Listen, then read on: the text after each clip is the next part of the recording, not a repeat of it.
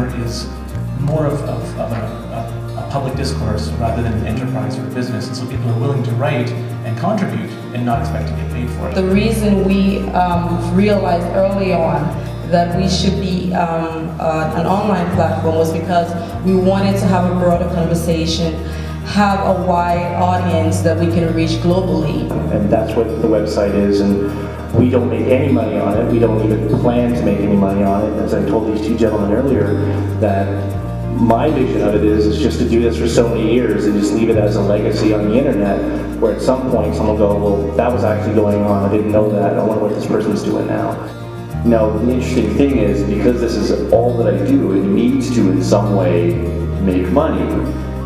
It doesn't always, and that's the struggle with media. So I'd love to say that there's some special sauce, which is just working, but the truth is it's extremely difficult. And Urbanicity, I know, has gone through some very rocky terrain over the last year, and you're going to see some major changes coming.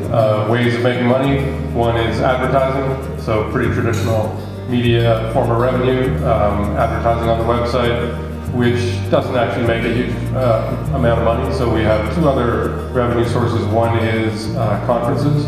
So we do a series of, I think it's 4 or 5 conferences a year, based around a number of topics.